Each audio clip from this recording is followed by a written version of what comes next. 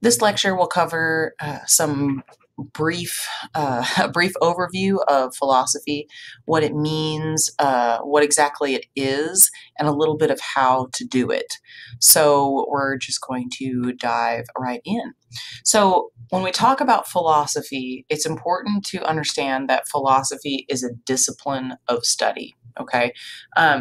Here in a little bit, we'll talk about, what philosophy isn't, and we'll talk about the difference between philosophy as a discipline and philosophy as sort of a worldview or a way of looking at the world. But when we're talking about philosophy proper, we're talking about philosophy as a discipline of study that's, similar to math or chemistry or English or accounting, a discipline of study that involves its own vocabulary, its own history, its own relevance to certain other concepts and to culture. So this philosophy is a discipline in and of itself. So keep that in mind, because that will help us to distinguish it from our own personal philosophies later. It's not only just a discipline, it is a special kind of discipline. It's a second order discipline. And the reason it's called second order is because it undergirds all other disciplines. And we'll talk about that here in a second. But it's the same as other disciplines in that it's a discipline, but it's different in that it's second order, meaning it undergirds, or it provides a foundation for, it informs other disciplines. And I'll show you how that is here in a little bit. The word philosophy comes from two Greek words, philein, which means to love. You can remember that because if you think about the city of brotherly love as Philadelphia, so you see that PHIL root there means love in Greek. So philein means to love, and Sophia means wisdom. So kind of interesting.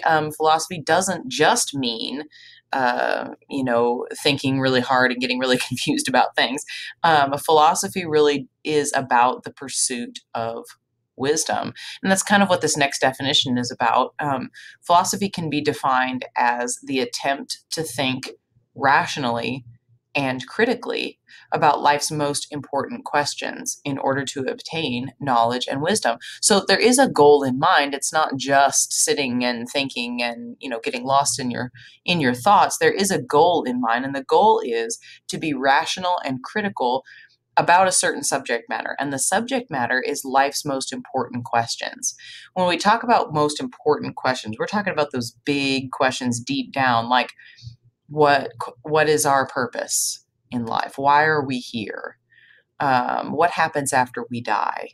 Those kinds of, what's the right thing to do? Those kinds of questions. Okay.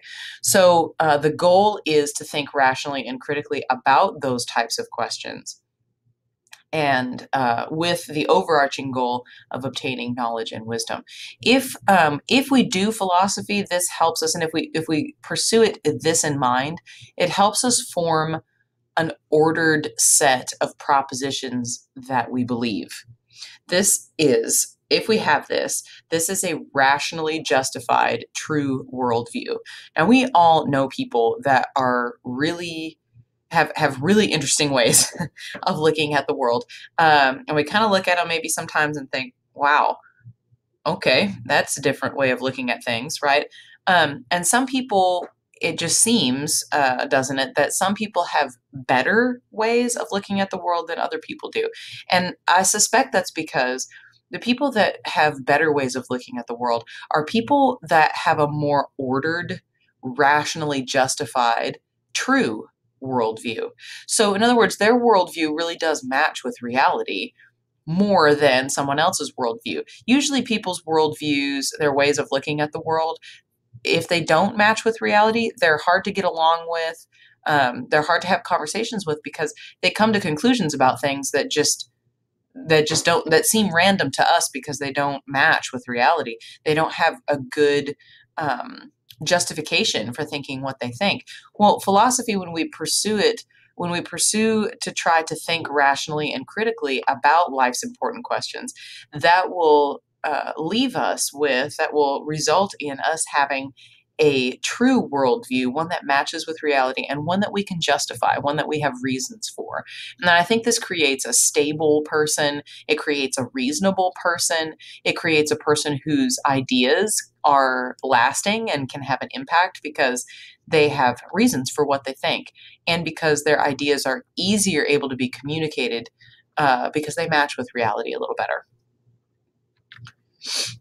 Okay, philosophy also helps us formulate and defend arguments and explain truth. So, if we were trying to be that person who's going to change the world with ideas, who's going to advance ideas, who's going to create the world that we think ought to be in place, sometimes we're going to have to argue for it because people look at the world from different viewpoints, then we're going to have to make a case for why we think it ought to be one way and not the other. So philosophy, or components of philosophy, will help us do that, because there are right ways and wrong ways to think, and right ways and wrong ways to make an argument, an effective argument about something. So philosophy has tools that help us build a case for what we think. There's a famous philosopher who's living now, Alvin Plantinga, that said, philosophy is thinking hard about something. And of course, we know that he means more than that, but thinking hard about something involves time, it involves effort, it involves a lot of focus on trying to look at various aspects of a particular thing. And philosophy will help us do that. Philosophy is because of this, because we have to argue and sometimes defend our own arguments, our own ideas. Philosophy is connected closely to language and communication. The better you are at having reasons for what you think, and the better you are at thinking through things from other people's point of view as well as your own, the better you'll be able to communicate. It will introduce a whole new way of communicating and speaking with others that I think will be really useful for that. So now we have to talk about, well, exactly how do we do this? The way that we start doing philosophy is that philosophy really is rooted in an attitude or and an approach of wonder. This is not my own thought. This is actually a thought from way back, a quote from Plato. He said at one point, "Wonder is the feeling of a philosopher, and philosophy is rooted in wonder." Aristotle also said at one point, "For it is owing to their wonder that people both now begin and at first began to philosophize." So both of these, and these are like the heavy hitters, of philosophy, and both of them acknowledge that the starting point of philosophy is this attitude of wondering about things. It's really difficult to think about something thoroughly if you are not interested in it, or if you think that you already know everything about it. That's really difficult to think hard about something in that context. And so if you can foster in yourself an attitude of wonder, then this will allow you to examine something a lot more closely. Another reason why this attitude is key is that, is that if you approach asking these questions about these big questions of life, if you approach them with an attitude of wonder, this will automatically help you to counteract and to try to avoid any preconceived notions or stereotypes that you have about a particular topic. So if you approach it with an honest attitude of questioning and searching for answers, then there's less of a chance for you to fall into any kind of stereotype ruts that you already have in your mind, which is a good thing. Sometimes stereotypes are true, but sometimes they're not, and so it's good to assess them from the very beginning. Also, if you approach this with an attitude of wonder, you could get the best shot at objectivity. So we're trying to be as objective as we can, knowing that we all come from our own, perspectives on things. We all come from a certain viewpoint on these things, and to try to see things from as wide of a viewpoint as possible so that we can get the most information and be the most reasonable. If we approach it from an attitude of wonder, then that really will help us to ask the right questions so that we get at the right information. In other words, not just our information that we already know or that we're familiar with or comfortable with, but any information that's going to help us think through the subject at hand. Along with that, if we approach it from an attitude of wonder, we also will be able to arrive at a more thorough conclusion because we're asking more questions, we're looking at more material, and that conclusion is probably going to be more thorough, more reasonable, and easier to communicate to other people. And finally, these questions we're asking and the things that we're talking about are very foundational, very deeply set in our minds and in our beings and in our existence, the way that we live. And they're really important questions. They very much guide who we are and how we respond to the world, how we respond to others. And those are important. And it just seems that to do justice to that task, to do justice to that material, we ought to stop and take some time. We ought to be careful to ask questions, careful to wonder about things, careful to question our own viewpoint. We may be right, but we won't really know that until we question it and examine it. Speaking of questions, in case you're still kind of wondering, okay, but what exactly do philosophers do? They ask questions about meaning, they ask questions about knowledge, and they ask questions about how to live. And basically all of philosophy, even in its various branches, all have to do with these three categories: questions about meaning, questions about knowledge, and questions about how to live. So in case you're still wondering why you should care about philosophy, philosophy does deal with really foundational questions and ideas. Like I just said before, these ideas shape us and they shape society. They shape the way that we interact with one another.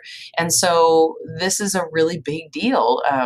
This shapes the world that we live in. And so the answers to these questions and our communication about these answers are really important, and shape the world we live in. Even if we don't engage in them, other people are, and we live in the world with them. And so we ought to care about how this subject is approached. Also, we ought to care because philosophy is the discipline that undergirds other disciplines. Okay, by undergird, I mean it comes underneath and supports. Okay, that means that it affects your thinking and your understanding in other areas.